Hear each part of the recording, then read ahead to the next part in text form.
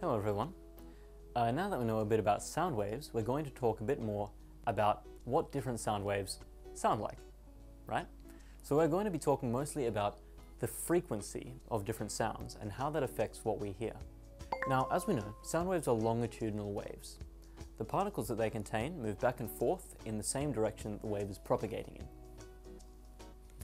So as a result, they're made up of compressions, where the particles are close together, and rarefactions, where the particles are far apart.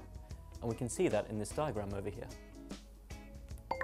So if we were to graph the pressure of the sound wave, then the bits where the particles are close together would be areas of high pressure, and the bits where they're far apart would be low pressure.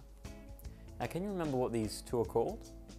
That's right, compressions when they're close together, and rarefactions when they're far apart. So if we were to graph it, it might look something like this. And so in this case, a crest at the top will relate to a compression, and a trough at the bottom will relate to a rarefaction.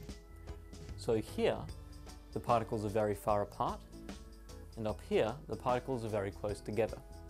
So the wavelength, the period, the frequency, anything that depends on time won't change when you graph it. So that means that the distance between two troughs or two crests will be the same on this graph as the distance in real life between two compressions or two rarefactions. Similarly, the frequency won't change. The frequency of this transverse graph that we've drawn will be the same as the frequency of the sound wave. Now, it turns out that the frequency of the sound wave depends only on the source that creates it.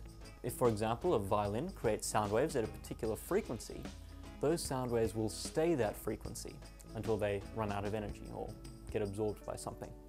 So if the source vibrates back and forth for, as an example, 200 times a second, then that means that the wave will have 200 complete waveforms or 200 complete wavelengths every second.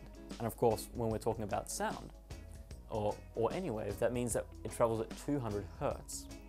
Remember, 1 hertz is one whole wavelength per second, right? So sound waves tend to have frequencies in the neighborhood of a few hundred hertz. So the frequency of the sound wave does not change. It doesn't matter whether you take the sound and you put it from air into water, or from water back into air, or if you bounce it off a wall, it'll always have the same frequency. A certain violin string vibrates back and forth at 640 times a second. What is the frequency of the sound that it produces? Now remember, the frequency of a sound wave is determined by its source. In this case, that source is a vibrating violin string. If the violin string vibrates at 640 hertz, that is 640 times per second, then the sound wave it produces will be 640 hertz. So even before we go that far, we can see right away that it's not going to be either of the bottom two, because those aren't measurements of frequencies, they're measurements of periods, because they're given in milliseconds.